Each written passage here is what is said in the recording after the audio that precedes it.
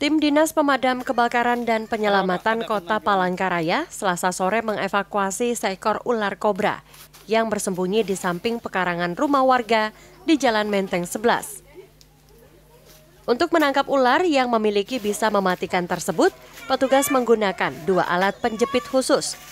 Karena ular sepanjang 3 meter tersebut terus bergerak, petugas kesulitan menangkapnya.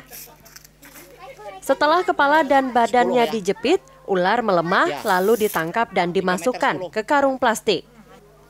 Ular yang diduga berasal dari semak belukar di samping rumah, masuk pekarangan rumah untuk mencari makanan seperti tikus. Belum. Beliau tiba-tiba melihat ada seekor ular yang datang dari sebelah selatan menuju ke utara, melintasi daerah gorong-gorong. Dia dikiranya lewat gorong-gorong dia itu tadi adalah ular piton.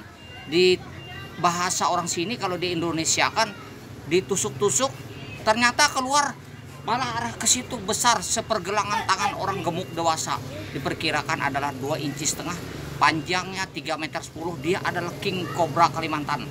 Bersembunyi, sempat lari ke sana, bapak itu melempar kayu, kembali lagi ke situ, hilang di situ, diawasi oleh kucing. Ternyata dia masih di situ waktu tim rescue datang. Dengan berhasilnya telah kita evakuasi 1 ekor ular King Kobra Kalimantan dengan panjang 3,10 meter dengan besar 2,5 inci. Agar tidak membahayakan warga, ular dilepas liarkan ke hutan yang jauh dari permukiman. Dari Palangkaraya, Ririn Binti dan Dede Septajaya melaporkan.